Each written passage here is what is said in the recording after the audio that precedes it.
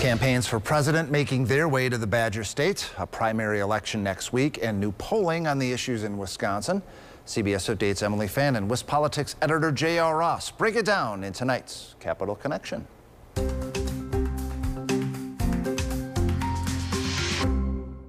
Eau Claire was in the national spotlight this week as they had a big visits from the candidates. That was Vice President Kamala Harris, who formally introduced her running mate, Minnesota Governor Tim Walz, to Wisconsin voters. Meanwhile, there was some counter-programming just up the road with GOP vice presidential nominee J.D. Vance holding a dueling event to try and talk about his message. Now there, he knocked Harris for not taking questions from the media, where Vance did from a lot of local and national media.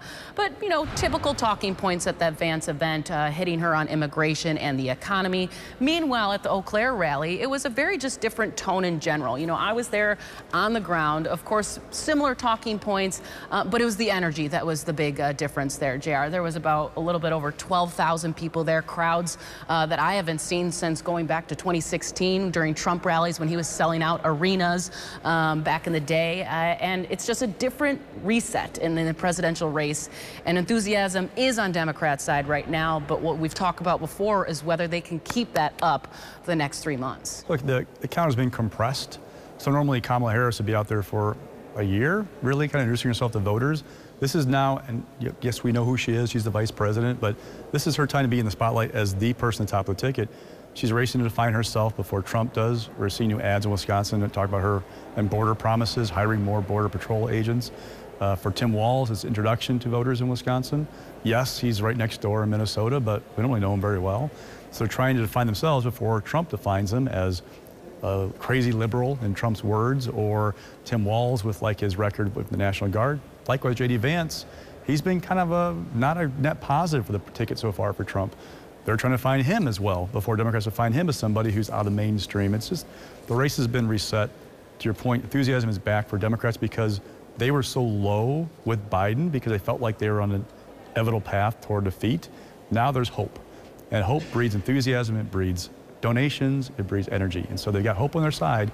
But can you sustain that for what's essentially a 90-some day sprint that's unlike anything I've seen in politics in my career? Right, and what Republicans are calling this time period is the honeymoon phase. Of course, it was just a matter of weeks ago that President Joe Biden dropped out of the race, passing the torch onto the vice president, and they believe that this energy will dwindle at some point, giving them a window to basically try to capitalize on it. And that is yet to be seen, right? We don't think this momentum is going to die down, but you just never know. I mean, it's still only August. We still have a few more months to go until November, so that will definitely be something we watch for. Talking about just polling lately, too, we had the latest Marquette Law School poll come out. No big surprise there with the head-to-head matchup between Harris and Trump, neck and neck, basically a statistical tie because there's just a 1 percentage point difference between registered voters and likely voters. Also want to talk about, too, just about the issues, which I thought was a little interesting. For a very long time, for the past, I would say 4 months, border security and immigration were the top 2 issue most important to voters. Abortion policy was number 3. Now those two have flip-flopped. Number 1 has always been the economy. I don't think that's ever going to change until November. But that just kind of goes to show of what people I talked to on the ground this week is that the messaging from Democrats on reproductive rights could be working, but also more are in tune now. More people are turning on the TV, read the news because Joe Biden's no longer on the ticket. The thing that I took away from it talking to people was the enthusiasm bump for Democrats. More than 8% now are enthusiastic. It was 60-some% back when Biden was still on the ticket in June. That's a big thing for Democrats to have that kind of enthusiasm out there. And a word of caution to Democrats who feel really giddy right now, for all that energy, you're basically back to even. Joe Biden was even with Donald Trump in late June. Now that was before the debate performance was widely panned. And you look at the trajectory, though, in that poll, they asked if Biden was still in, how would you vote? It was 47 Trump, 42 Biden. So you saw where he was headed. So that, again, but for all the excitement, energy, we're basically deadlocked even the presidential race in Wisconsin, like we always are. All right. Let's also just look ahead to next week. If you don't know, there is going to be a primary election held on Tuesday. First, let's just start real quick with the constitutional amendments. What they would both do would amend the state constitution to restrict the governor's power to spend federal funds. This comes out of the COVID-19 pandemic when Governor Tony Evers has had sole discretion to spend billions of dollars to try and help the state rebuild from a very scary time, I would say. Their argument is that, if the next, flood or emergency happens, they want the governor governor to do that, not have to go through the legislature. But basically, if these were approved, that would take away the governor's ability to do that and give the legislature some input on how that money is spent going forward. There's this kind of subtext happening here.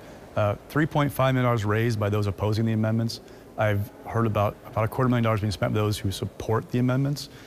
The big money on the Democratic side is because we see Republicans increasingly going toward amendments when Governor Evers vetoes things they want to do. We saw this spring, they got through an amendment to ban the use of private money elections and to limit who can perform election functions at polls, that kind of stuff. Democrats feel like, okay, they keep doing this. This is our chance to organize, get money behind it, and try and message it so we can stop that effort, because going forward, they're worried, will Republicans keep going to referendum on things they can't get through Governor Evers and then put it in the Constitution permanently, essentially. So it's going to be kind of a test, a trial run. Can they message the right way with the money and knock this one down? Another race that we're also looking at in Milwaukee County is a rematch between Representative Lakeisha Myers and Representative Dora Drake. Now, Dora Drake won the last time around, but they have to be on the ballot again to seek a full term once January comes. So Drake won last time with more than 60% of the vote. She's had superior resources. That's continued through to this rematch. People I've talked to feel like she has an edge in that race on Tuesday. And we're also looking at Senator Knodel, who's now looking to go back in the Assembly up against Janelle Brandtjen. So that one, Brandtjen has been pushed a number of things about the elections in 2020, often without foundation, I guess I would say. Like, this is a race where you have Janelle Brandtjen, who has been a thorn in the side of Assembly leadership, especially Speaker Robin Vos. Dan Knodel is no moderate in stretch of imagination, but is more of a quote-unquote team player. We're seeing spending by establishment Republicans on Knodel's behalf, hoping to knock out Brandtjen and push her out of the caucus to make life easier for leadership. All right, we'll have much more coverage on how those races go next week. Thanks so much for joining us.